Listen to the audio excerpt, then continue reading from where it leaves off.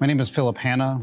I'm a physician neurologist here at JFK as part of the Hackensack Meridian system, and a professor at the Hackensack Meridian School of Medicine. My first job out of fellowship was here at JFK, so I've been here for that duration, over 22 years. I think it's great that we're localized in one place. So my neighbors are neurosurgeons, for example, and we are able to really curbside each other at any given time. So if we have interesting cases, we see each other all day long.